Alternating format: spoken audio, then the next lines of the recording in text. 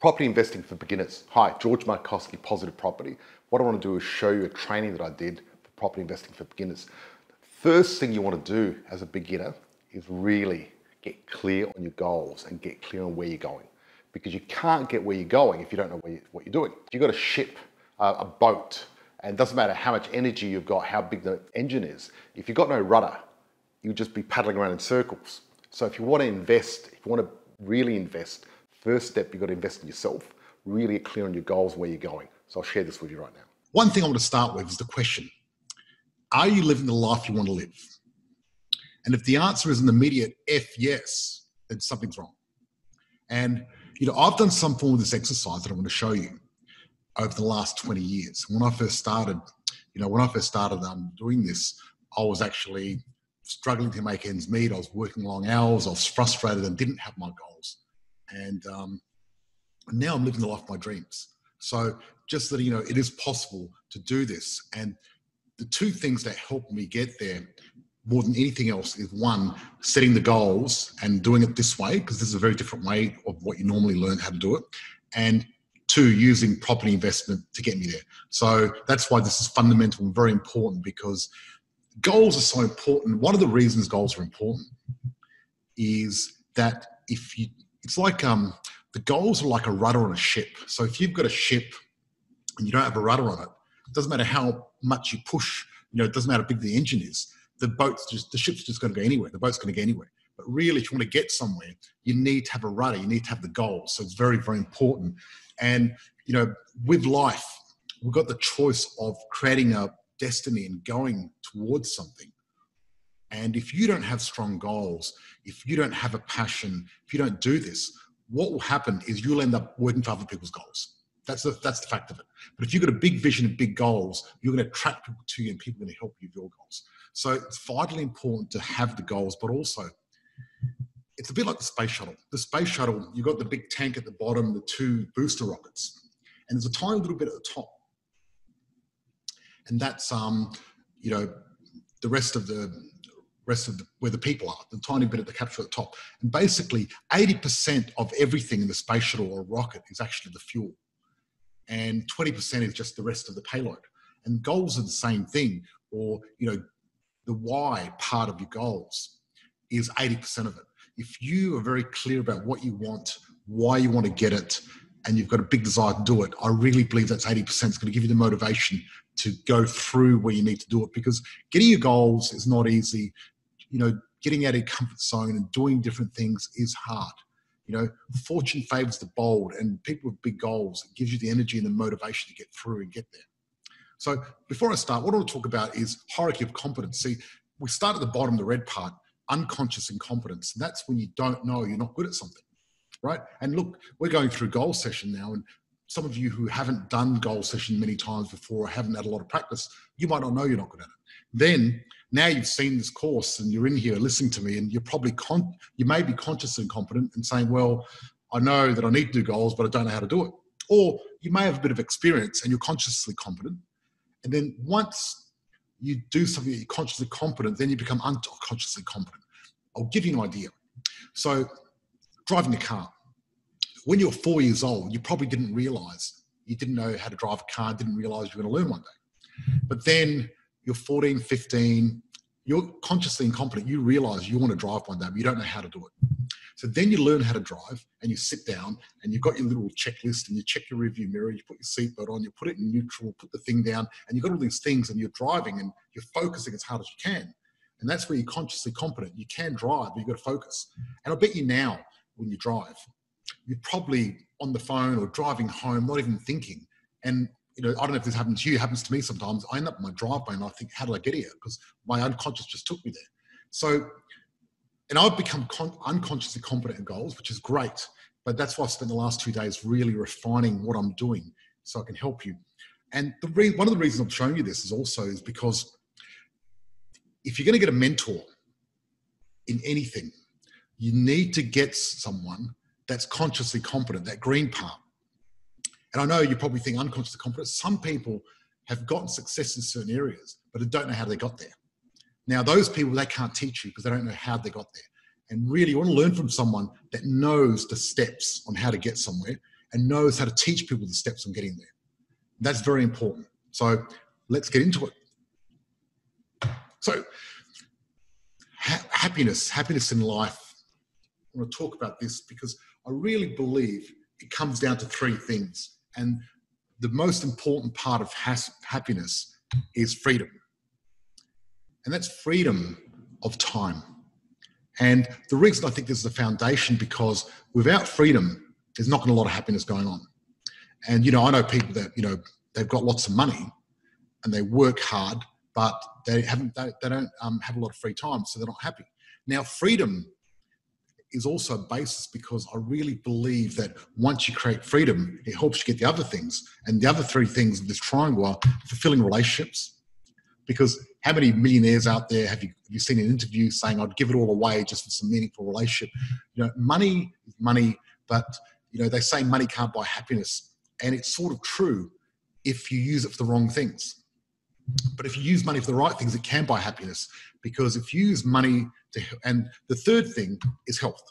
If you go to a cancer ward right now, go today or tomorrow and go there and go to a cancer ward and say, hey, if I can give you $10 billion, would you be happy? They probably wouldn't. They'd probably answer no. And probably you might end up with a bedpan thrown at your head as well, because health is more important than money. And it's obvious when you go to cancer wards or when people are on their deathbed and things like that. So these are the three things, the triangle, the building that creates happiness. That's what I really believe. And I believe that everything you look for to make you happiness is a combination of these three. And really the foundation is freedom. And freedom, you can create freedom through money, but you can't create it through working harder long term, even though short term it can help, because the way you get freedom is by creating a passive income. Because once you've got a passive income and you've got money coming in without working for it, then suddenly you've got time. When you've got more time and money, that can help you get fulfilling relationships, help you with your health, and help you with everything else in happiness. And I really believe the foundation to all this is certainly creating passive income and creating money. So that's what's going to help you get everything else to create happiness. So I really believe money can bring happiness, but you've got to spend the right things. See, people that spend money on gambling, drugs, alcohol, partying, all that sort of stuff, it can bring a bit of, temporary happiness, but it's not going to help you with your health or fulfilling relationships or your freedom. So therefore it won't give you the long-term happiness, because the long-term happiness comes from fulfilling relationships, from having, health and freedom. And what happens is each one of these helps the other.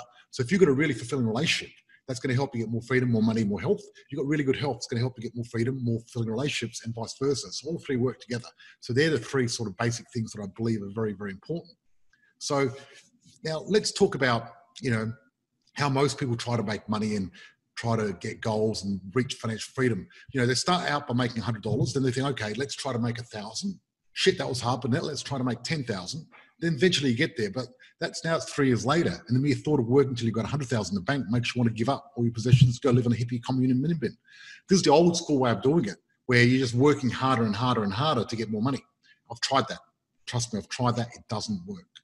So if you've read any financial books on how people become successful, this is the way they do it, right? What happens is they start out making 100. Then that 100, they invest that 100 in skills, training, or assets that will eventually get you 1,000. Then you invest that 1,000 in skills, training, assets that will get you 10,000. And then you invest that 10,000, and then that's how you get there. Now, this is the way to do it. So what we've got to do is we've got to forget trying to do it all ourselves. And we've got to think about your money, your time as an investment. And you can invest it in different things. And what I do is I invest my money to improve my skills. I invest it with mentors to teach me to be better at certain areas. And I invest it in assets to give me returning income. And when you invest your money and time, you get a massive return. And very, very important. So it's all about investing. And you've got to get the investor mindset, right? So, you want to, I think spending money for the sake of it is sometimes a waste of money, but it's okay to do it every now and again. But I really want to get most of my time and money and invest it so I can get dividends in the future. Like, for example, I invest 3 hours a week working out. I've been doing this for a long, long time, for 20 years now. And the dividends I get paid are huge. And I'm going to go through that when I talk about habits and things like that. So let's find out the passion time ratio before we get to these goals. See, the passion, right, and what I want to do is I want you to get a list as part of your homework and get a list of everything you spend your time doing and how much time you do it and fulfillment rating. I've got an example here. So for example, TV. Okay, so you write TV, how much time do you spend a week on it? 15 hours, and give it a value of fulfillment. How fulfilling is it? Let's say it's a 5. Then gym, 2 hours, fulfillment 7, socializing with friends, 3 hours, fulfillment 8, Facebook, 12 hours a day, some people, but let's say a week, and fulfillment 3. So once you've got this thing down, then what you can do is sort it out, because what you want to do is look at the things that give you the most value and see how much time you're spending time with. Because look at this one here, for example. I've got socializing with friends. I spend 3 hours, but I value it at 8. So really what I should be doing is probably spending more time socializing with friends. And I should probably take a bit of time out from Facebook and TV. I don't really watch TV or Facebook that much anyway, but I do spend a lot of time, studying and working and doing stuff. And I probably want to spend more time socializing with friends. So that's an 8 for me. So I really want to add more time there. So this is a really good thing. And so if you want to do this part of your homework, which is great, then what we want to talk about is goals versus habits. So, goals is that goal there, and habits are the things that you do. And they're not the same, they're different. And what I want to do is, once we've got our goals, I really want to focus on getting the habit of getting the goal. Because goals are quite large and sometimes they can feel insurmountable. And really what we want to do is we want to create, the way I see it is, goals, you sit there and work for them really hard. But what I like to do is, just like I like to invest my money and get it returning. So if I can invest in a property. For example, I can buy a property and it's going to invest $30 a week for the first year, and that's $400,000 property is going to make me $400,000 in 10 years' time, right? I'm getting a massive return. But if I'm getting my goals and I'm doing all the work myself, then I'm not getting the return. But if I can actually create habits, I'll put the work in at the beginning. So creating a habit is like getting investment property. It's great because you put the work in at the beginning and then the habit does the work for you. So what you want to do when you talk about habits is you want to focus on the cue, not the habit, right? That's the important part. Let's do the easy ones first. Then we want to get compounding habits, and we don't want to do it for 21 days. So compounding habits, the difference is you get a compounding habit and look at the return you get, that blue graph, exponential, which is great. That's a bit like property investing. That's the return you get. But when you put money in the bank or try to save yourself to wealth, or you try to do all the work yourself to get your goals, that's the red line. The red line's hard. It's hard work. What I want to do is I want to get the exponential. I want to get the low-hanging fruit, the exponential stuff. That's what I want to do. So how the rich get rich? See, the rich, they're investing their time and money in education, biographies, gym memberships, seminars, personal coach, where the poor are spending it on food, holidays, football tickets, brand new TV, 6-pack of beer. So you can look at these things, and I'm going to put this in the homework and have a look and circle which ones on the left you've got, which ones on the right, and how many of the ones on the left you can move to the right, because you want to think more like a rich person. And also, the poor middle class, they believe life happens to them. Let's go through this list as part of your homework and tick the ones that are you. And then let's find out which ones we can change of your habits, and then tick which ones you've already got out of this and which ones you want, right? So compounding habits, like I said before about me going to the gym. See, me going to the gym 3 times a week, and this has been doing this for 20 years. One, the reason it's a compounding habit is, one, if I go to the gym today, well, then yesterday, last night, I'm not going to drink because I know I'm going to the gym. So it compounds that habit. Also, I'm less likely to smoke. Then today after a workout, I'm going to have a better meal than if I haven't been working out. So it builds. You've got some people on the internet, saying this moronic stuff like, a good habit is make your bed every day. F that. I mean, seriously, making my bed's not compounding. I mean, one, if it's made or not, I don't think it's going to make it. It's not going to compound the rest of my life. So what I want to do is I want to get the habits that are actually going to give me a massive return. The ones that aren't going to give me a massive return, forget it. I'm not interested. I'm interested in the ones that are going to give me a really big return. So, for example, I read every night for half an hour. Now, that habit has been really good because it's given me a massive return, because I've got so much knowledge out of that, and it's really become good. I've always doing course and learning things. And whenever I'm learning something or doing a course, that gives me a massive return. And look, I like to watch a bit of TV as well and play some computer games. And that gives me a return of relaxation every now and again. But the problem is, the more you do it, the less return you get. So it's a matter of finding out what's going to give you the biggest bang for your buck out of your habits. And I'm not judging here. Whatever you want to do, you can do. But really what we're going to do is we're going to talk about now about goals and how that's going to affect us. So I really believe the life you want, the family you want, the marriage you want is one property portfolio away. Seriously. And what I want to talk about is smart goals. Smart goals, your goals have to be specific, measured, attainable, reasonable, and timed, right? So attainable. What do we talk? Let's talk about attainable. Let's talk about specific. So specific goals. So let's say, for example, I want to get 5 properties in 5 years. That's pretty specific. I know exactly how I can measure that. In the end of 5 years, it's measured. I've got 5 properties. I've got my goal. If I haven't, I haven't. Is it attainable? Yes, it is. For me, it is. Is it attainable for you? Well, if you're doing our property course, if you're doing our mentorship, our black belt, yes, it is, because a lot of our members, the program's getting 10 properties in 10 years. So it's very possible. Is it reasonable? Is it timed? Well, you can say at a certain time. So that's what we're talking about, smart goals, and it's important. The attainable and reasonable part, what I want to say is to this is, I'd like you to shoot for the sky, not for the roof, right? So, because I really believe that if your goals aren't getting up early, aren't keeping up late at night, they're not big enough, or they're not authentic enough. You need to look at your goals and get very excited. One of my big goals was to live on the beach. And as you can see behind me, I live on the beach now. And now, at the time when I wrote this down, I didn't think it was possible. But, I wanted to write a big goal and something that got me excited, because buying a house in the suburbs wasn't getting me excited. So I needed to actually get a goal that was going to get me excited. So what I did is I said, so when we're doing our goals, you really want to focus in on something that's going to get you pumped and excited. It doesn't have to be fully attainable, reasonable. Now, if I said to myself, I want to buy a $10 million house on the beach, that would have been stupid. But buying a house on the beach was attainable. Buying, an island may not be attainable. So you still need to be realistic.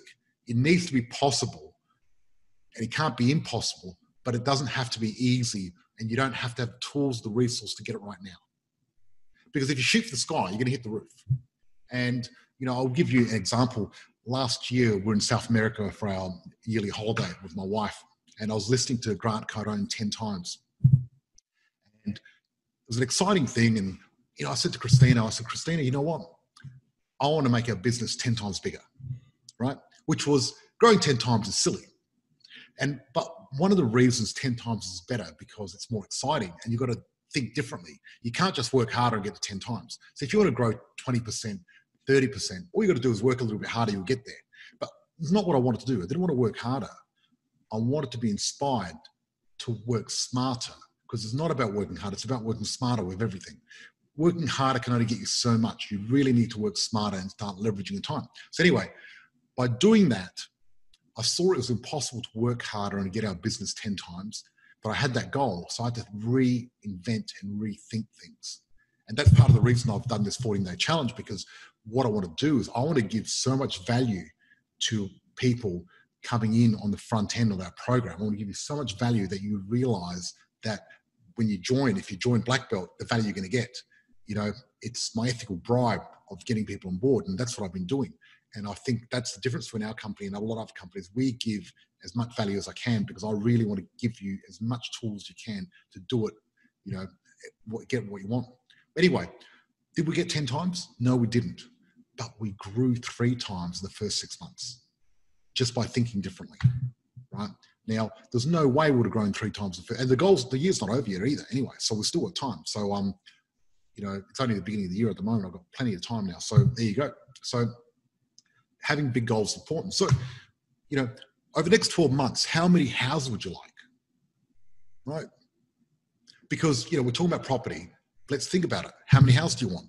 How are we going to work that out? Well, you might have to revisit this after you finish the course, because then we're going to talk about cash flow. We're going to talk about how to get a property with no cash deposit, and talk about different ways of getting property and through JVs and different ways. So once you have a look at all different ways you can do it, it might open your mind to thinking. Because at the moment, you might think, shit, I have to save up for a deposit. I can get one house. But you might be able to get more if we can manufacture equity and do some other stuff. So there's lots of different ways of doing it. And if there's a will, there's a way, and being resourceful is the most important thing. But let's write down, how many goals next 12 months. And I guess why investing in real estate? And this is the thing. I mean, what is this going to get for you? Because what we want is we want more lifestyle. And to get more lifestyle, we really need more money, more freedom, which creates more meaning. And I think really being authentic and knowing why you're doing this is very, very important. In 10 years, what is, let's talk about property and what a property is. So one property worth 500,000. Because properties double every 7, 10, 12, 14 years, right? So let's say on average, every 10 years, they double. So if you bought one property for 500,000 today, in 10 years time, you'd make $500,000 equity, which is almost the same as cash. And also you'd be getting $25,000 per year income passive without getting out of bed. And if you've got 2 properties, then you get $1 million and 50,000, and 5 properties, 2.5 million, 125,000, and 10 properties, 5 million, 250,000. So just to give you a bit of an indication of what a property is worth and how many you need to get where your goals are. So over the next 10 years, how many houses would you like? How many investment properties would you want? When do you want to retire? What do you want to do for your retirement? How much income do you need? How many houses does that mean? We're going to go through this more in depth in 10 years. So the 7 areas of life. You got your physical, which is like your health and fitness. You got your financial, your money, spirituality, meditation, yoga, higher power, higher purpose, your social and relationships, which is, your friends and your family and socializing, your career, your mental health, as in, improving your mental things, reading, family, and relationships. So that's 7 areas of life. That's what we're going to look. And for an example, let's brainstorm. What I want you to do is brainstorm and just really start off going crazy and say, look, if money wasn't the object, this is exactly my dream house. This is my dream house. This is my dream car. You can't save yourself to wealth. You've got to invest yourself to wealth. So with your goals, I want you to really brainstorm and go full on, start with your long-term, crazy, big goals, and then let's pin them down and let's find out which ones are realistic, which ones we really want. And then what I want you to do for your homework is those 7 areas, do those 7 areas, but let's do the passion time ratio. Now, let's not worry about things like having a shower, going to the toilet, or brushing your teeth. Let's worry about the big things like TV, gym, work. Let's find out where you're spending your time. Let's find out how long you're spending and what your value is, as in fulfillment. Let's see if we can give you more fulfillment. I'm going to give you a little chart where you can put in the 7 areas of life.